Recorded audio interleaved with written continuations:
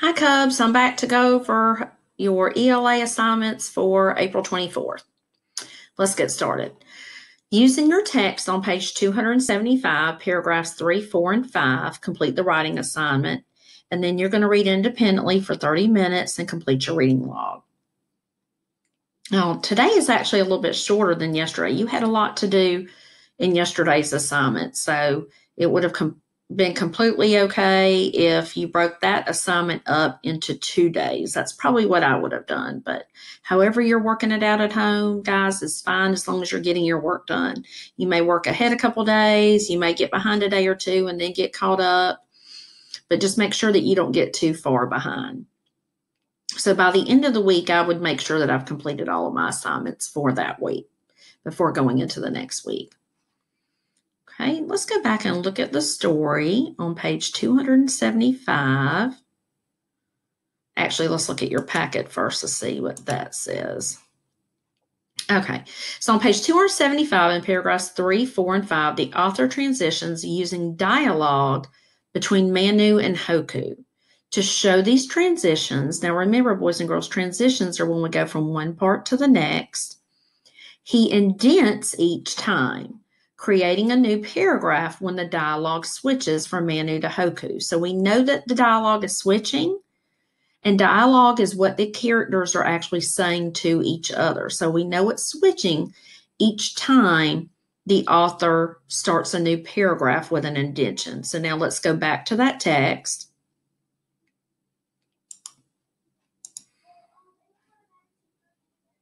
Okay. New things, Manu exclaimed. I miss the old things. Where are the coconuts, the bananas, the sweet potatoes, and how about the pigs, the chickens, the dogs? Now notice there's quotation marks at the beginning of new things, or new, right before new, the sentence, and then at the end of things, after the exclamation mark. So the dialogue is marked. We know it's dialogue because of the quotation marks. And then it starts with quotation marks again to show what Manu is saying.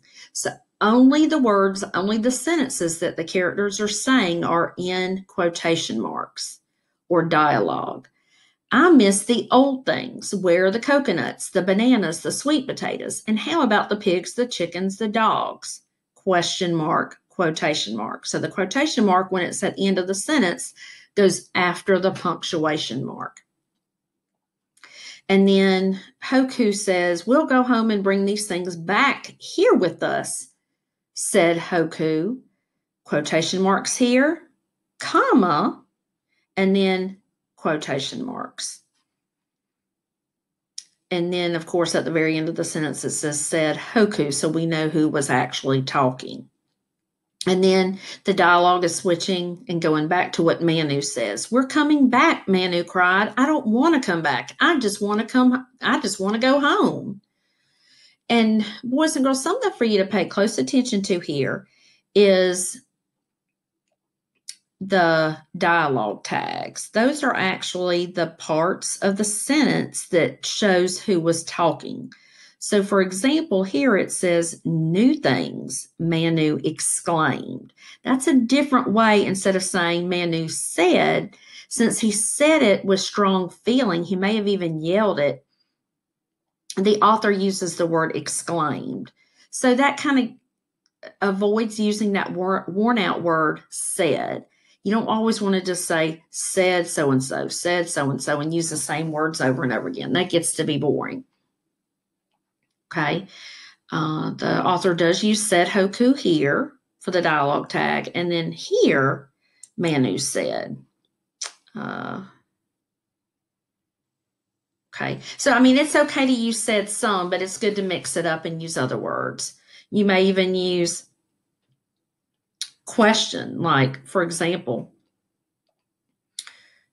are we coming back? Question Manu instead of asked Manu. You could say ask Manu, but there's just other ways to say the same thing. And of course, we know those are synonyms. So other words that you can use that make your writing interesting are great to throw in there. Okay, let's go back to our assignment page. Okay. I can't remember if I read this part or not. Okay, I don't think I did. Number 1. Today you will use page 275, paragraphs 3, 4, and 5 as a mentor text. A mentor text, boys and girls, is a text that we use as an example to help us with our writing or to model the same thing. Use dialogue as transitions in your own writing. You have conversations every day. Imagine a conversation between you and a friend or sibling. You could even imagine a conversation between you and me, Mrs. Clyde. You can include me in on that conversation. I would love that. Write a conversation using a new paragraph to transition your dialogue back and forth. So every time the conversation switches to what another character says, you will show that by indenting your paragraph. Don't forget to include quotation marks and synonyms for the word said. So what they're saying here, boys and girls, is don't just use said, said, said. You may want to say declared. Declared is another great synonym for said. Miss Clyde declared, "Why in the world didn't you do your homework first?" Or Miss Clyde questioned, "Why didn't you do your homework first?" So there's different ways of saying the same thing. So we want to mix it up and keep it interesting. Okay, and then they give you an example here. It says quotation mark, indent quotation mark. Hop on Edmentum and complete your math and reading assignments for today. We have to stay on target and be prepared for when you go back to school. Comma, quotation mark, because that's the end of the quote. Now notice that because it's not the very end of the sentence, there's a comma before the quotation mark. Mom gently reminded me, period. So the period is at the very end, and this will be the dialogue tag. Who was speaking here? Mom. And the author did not just write Mom said, but Mom gently reminded me. So that was another way of saying that she said that. Okay. And then here's another indentation quotation mark. Sure, Mom. Exclamation mark. I really like to learn new things each day. Comma, quotation mark. I responded excitedly. So instead of saying I said, the author wrote I responded excitedly. So that was an interesting way to write that. So guys, keep that in mind as you write your own conversation. Now, it doesn't have to be extremely long, but you should at least have, like the example shows you, at least 2 parts of your conversation where you are saying something and then someone else is responding, or either someone else says something and you respond. But make sure that you're writing complete sentences and have your parents snap a picture and send those to me.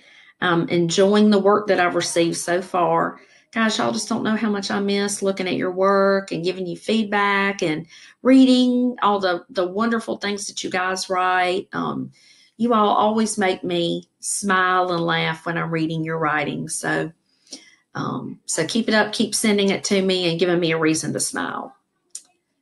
I will be tuning back in shortly for next week's assignments. Have a great weekend, guys. Bye-bye.